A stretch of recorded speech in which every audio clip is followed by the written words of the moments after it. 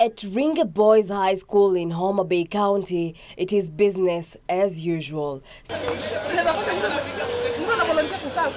Students on their lunch break enjoying their meal as they await the afternoon lessons. For the last 5 years, the institution with a population of 1,300 students has had no record of student unrest.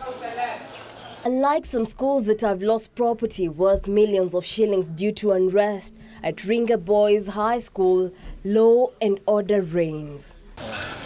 The institution, located in Kasipul Kabondo Constituency, attributes to the state of affairs to the implementation of a proposal by the Ministry of Education on installment of surveillance equipment within the school premises. Before that, we had rampant cases of theft, mischief, boys bullying each other, and it was not only for the boys, even the teachers mishandling students, cases of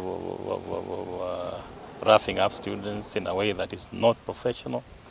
Yeah, so from that time we installed these cameras. We've seen it working as a deterrent to some of these unwanted behavior and unwanted occurrences.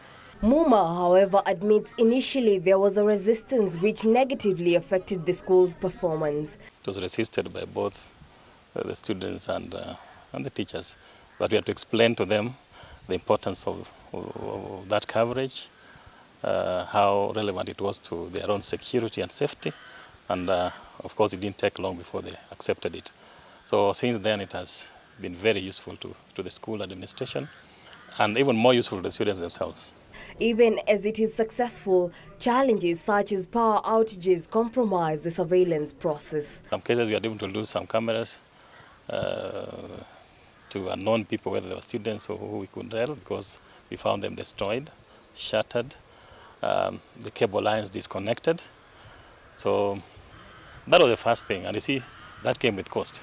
In some cases we are able to lose some cameras to unknown people, whether they were students or who we couldn't tell, because we found them destroyed, shattered, the cable lines disconnected.